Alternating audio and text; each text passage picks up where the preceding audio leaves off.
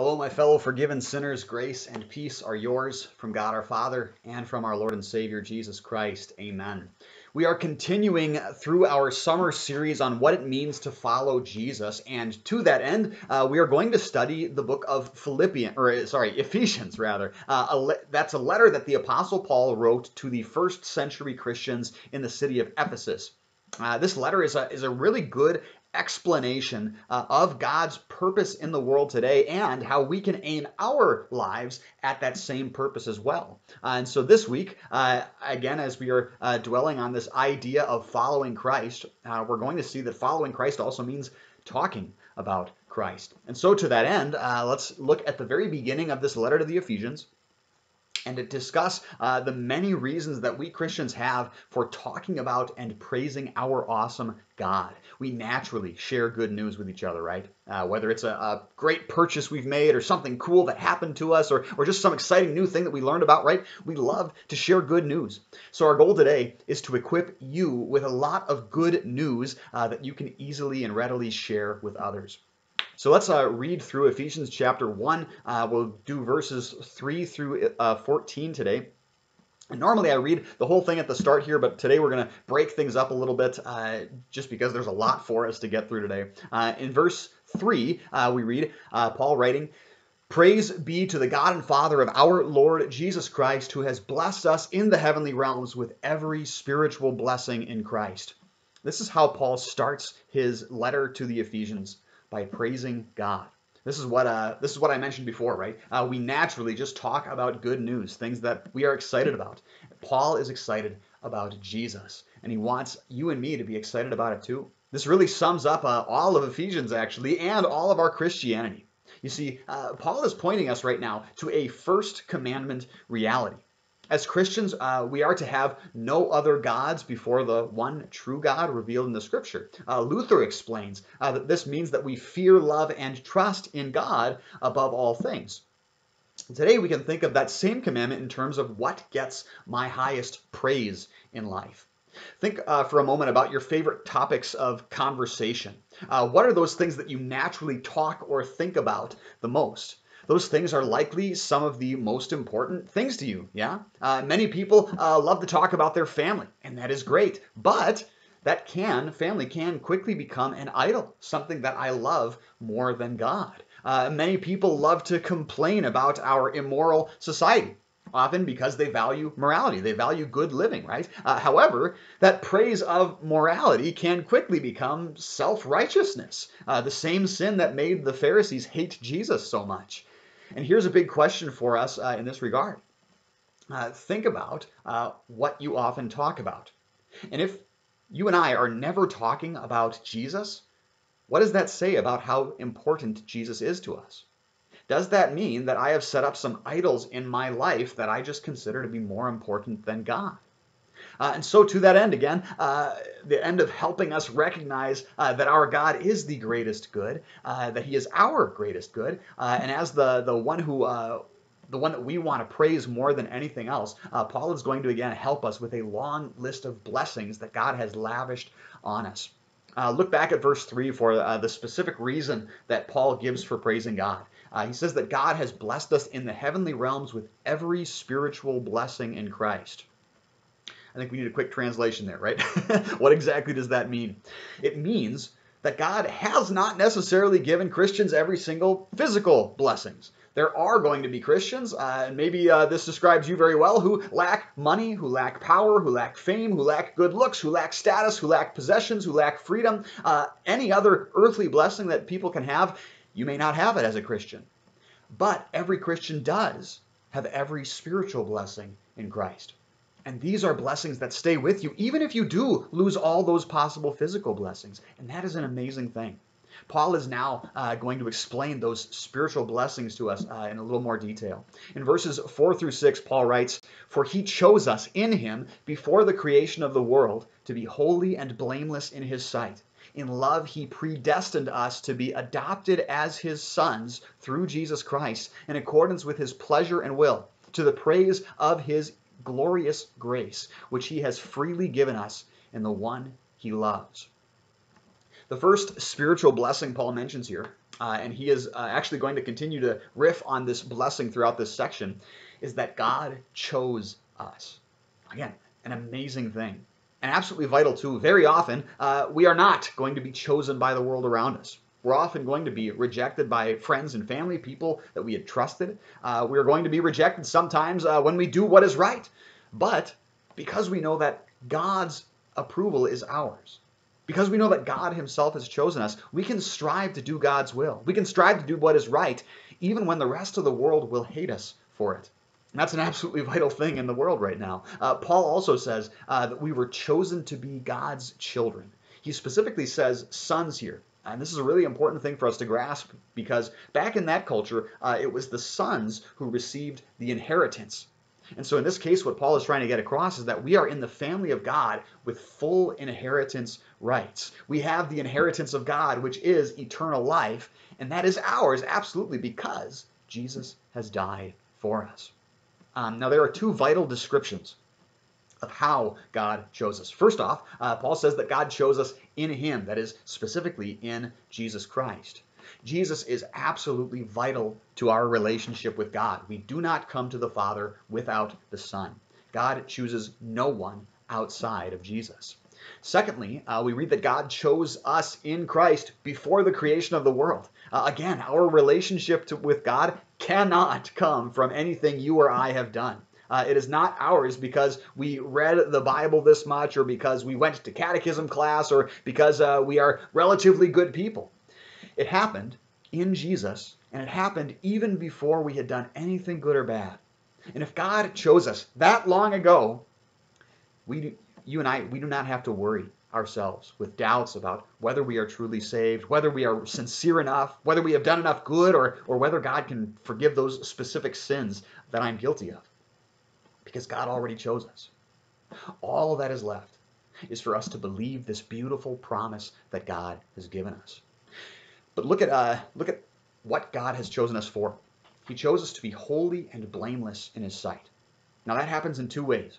First, we are holy and blameless because God has taken away all your sins. He died with them on the cross, and our sins died with him. We mentioned that God only chooses you and me through Jesus, because without Jesus, you and I still have all our sins, right? Outside of Jesus, we still have to deal with all of our own evil. But with Jesus, God has already removed our sin. In fact, killing our sinful nature on Jesus' cross, and now raising us to new life at Jesus' resurrection.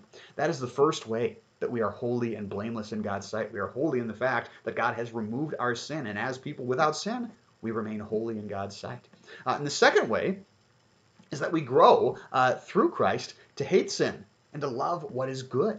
We start to recognize that it is good for me to love my neighbor like God commands. It is good for me and for the world around me, for me to love God above all else like God wants me to. I stop trying to convince myself that my sins are actually good, and I instead grow to agree with God that my sins are horrible and I want to stop doing them. I want to live more and more in line with God's will for me. That is the holiness that we have in Christ, then showing itself in our daily lives as we seek to praise God above all else. And notice too that God chose us in accordance with his pleasure and will. Think about that, right? It put a smile on God's face to choose you as his own. When my conscience is really bothering me, I ask why on earth God would choose somebody as worthless as myself, right? There are way better people out there whom God could have chosen. Why did he waste his choice on me? And Paul says, don't think like that, right? God is happy. He's pleased to choose you and me to be his own. He talked about us, or we talked about that you and I just naturally share good news. If God was like us like that, he would be running around excitedly telling people that we are his own. He is not ashamed to call us brothers. He is not ashamed to call us his own family. Now there's more here, but for the sake of time, we're going to keep going. Paul continues in verse 7 and 8. In him we have redemption through his blood, the forgiveness of sins, in accordance with the riches of God's grace that he lavished on us with all wisdom and understanding. Again, all of this is in him, right? It is in Jesus. He says that we have redemption. That word means to buy back. I grew up for a while in Lower Michigan, whenever we bought cans of soda, We weren't allowed to, mom and dad wouldn't allow us to crush the cans or to recycle them on our own because there was a program in that area where you had to take the full cans, full-size cans and everything. You had to take them back to the store and put them in these machines, and the store would buy back those cans. That was kind of their program for making sure that cans got recycled. In the same way, you and I have been paid for in full. We have been bought back. Jesus purchased us, however, Jesus purchased us not with a few bucks like those cans. He bought us with his holy, precious blood and his innocent suffering and death. That is how great a price God was willing to pay for you. You can never really know how much somebody loves you until you see how great a cost they are willing to pay for your good. God was willing to give up everything to do you and me good. That is real love. Let's pause there for a moment. Paul says that God showed us this grace, that he lavished it on us with all wisdom and understanding. Many people will point to the story of Romeo and Juliet as an example of true love. In the story, Romeo and Juliet fall madly in love with each other, but then through a tragic set of circumstances, they both end up taking their lives rather than live without the other. Now, they were certainly willing to pay a great cost for each other. Again, by that previous definition of love that we just gave, they certainly did love each other a lot. But when you look at the rest of the story, you kind of get the idea that these were also just immature children that really didn't know the first thing about what it actually means to love someone else. There's a clear ignorance that you often see in young love, where people can become more in love with their idealized version of the person, or they're maybe just even in love with the idea of love itself, than they are actually having any kind of love for the actual person that is in front of them. And this is where you sometimes see couples fall madly in love with each other for a while, but then slowly time passes and the enamoration kind of wears off a little bit, and they suddenly start to notice all the warts and all the imperfections, and now, yeah, they're not quite as enamored as they once were, right? God does not love you that way, right? He's not fooled by you because he had a really good time on the first date. Right?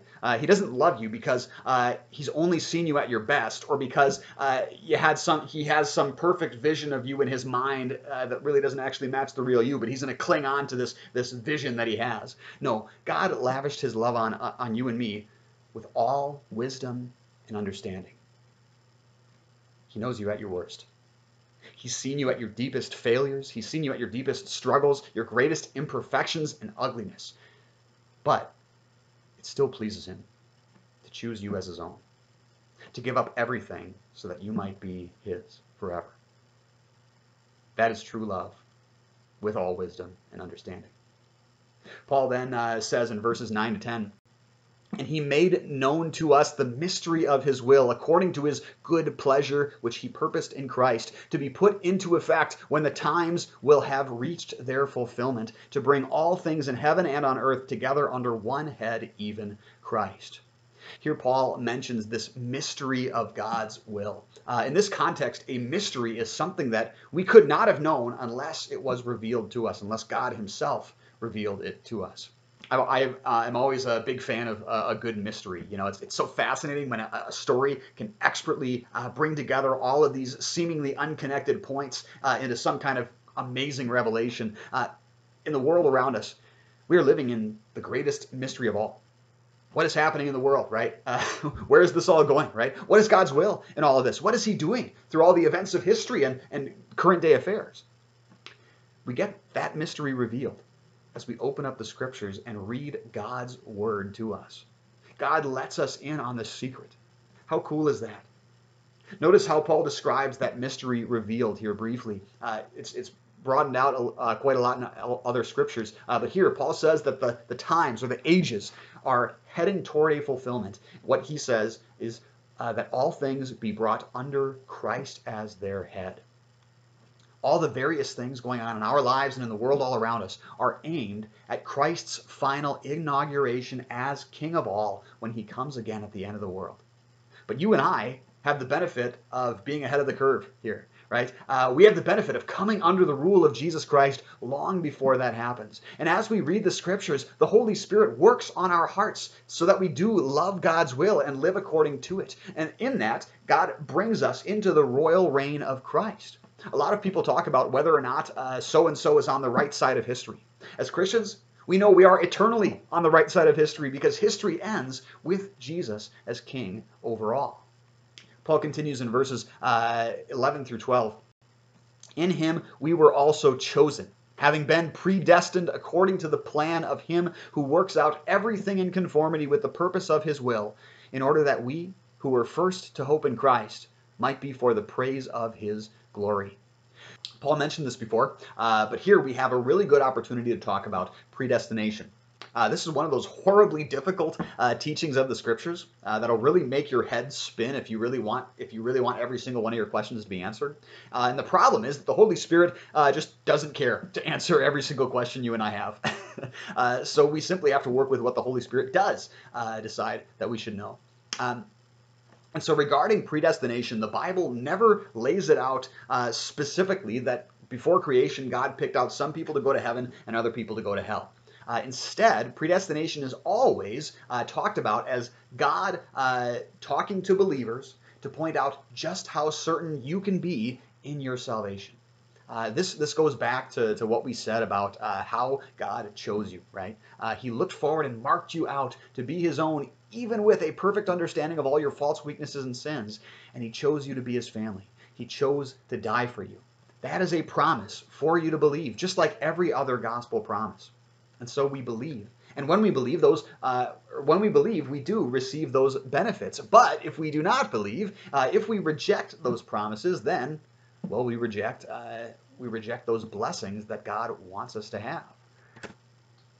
Again, it does not answer every single one of our questions. It even bristles against our logic and reason quite a bit, right? However, it still remains this beautiful promise that we can cling to and then praise God for.